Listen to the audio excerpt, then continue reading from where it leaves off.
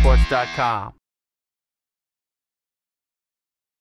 Welcome to our latest Swampcast. We are here in Tampa, where we've been all week, covering the Outback Bowl. Florida and Penn State obviously are playing in the game. Joe Paterno and Urban Meyer just had their press conferences, and Urban didn't really want to, unfortunately, since I have to write about it, didn't really want to talk about it being his last game. But you know, Robbie, that he's reflected on it a bunch of times this week. He's the kind of guy that is going to reflect, but right now he's saying focus on the game, focus on the players getting ready to play. And it's going to be a real emotional day, Pat. I mean, we saw Steve Adazio yesterday in tears talking about his senior players. So, you know, they're kind of focused on the game right now, but at some time tomorrow, the emotions are going to flow here over Urban Meyer's last game and all these other coaches leaving too.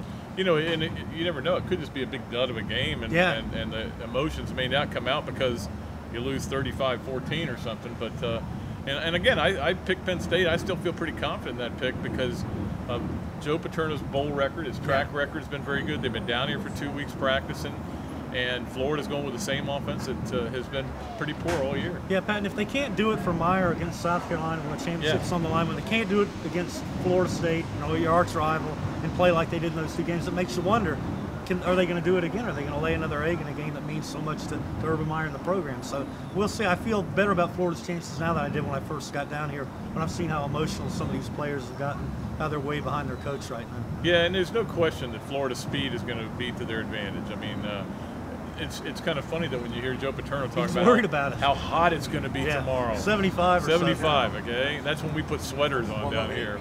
But it's certainly, it'll be a different game in that, you know, Paterno, for all we know, it is his last game. He insists he's not retiring, but some health issues could come up.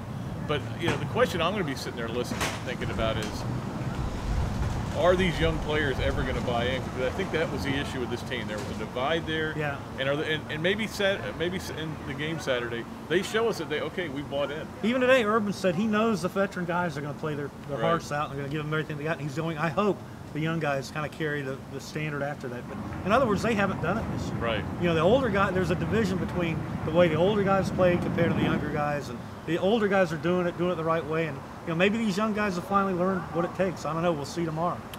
Yeah, we will, and it's going to be weird. It's like I told Urban. I saw him on before Tuesday's press conference, and I said, he goes, "Hey, Pat Dooley." I go, "Hey, Coach Meyer." I go, "Of course, I'm not going to be able to say that Sunday." And that's going to be weird. And it's going to be a little bit sad because he's done a wonderful job at Florida, and has been he's been really good to me and my family. So I'm gonna miss him. But luckily, he's going to stay around. He's going to stick around. We're going to see a lot of him, I hope. And but it's just going to be a weird day. It is. It's going to be strange. But it's been a weird bowl. Yeah. Nobody's ever broken down anything football-wise. No, nobody has at all. And the beat writers are going to miss Urban Meyer. Yeah. He's been good to us. I mean, the national media takes shots at Urban, but you won't see the local guys that cover him every day taking shots at him. They like the way they've been treated by him. Absolutely. Well, we'll see what happens Saturday. I mean, I have no idea what's going to happen. I'm leaning Florida now, Pat. It could be a blowout one way or another. It could be a close game. It could come down to the end. Who knows what's going to happen? It may end up like the Tennessee game last night. What a game that was. You never know. So we'll see. I don't have a feel for this game, but I'm looking forward to it. I think it's going to be interesting. It's been a great week down here, and we've enjoyed it.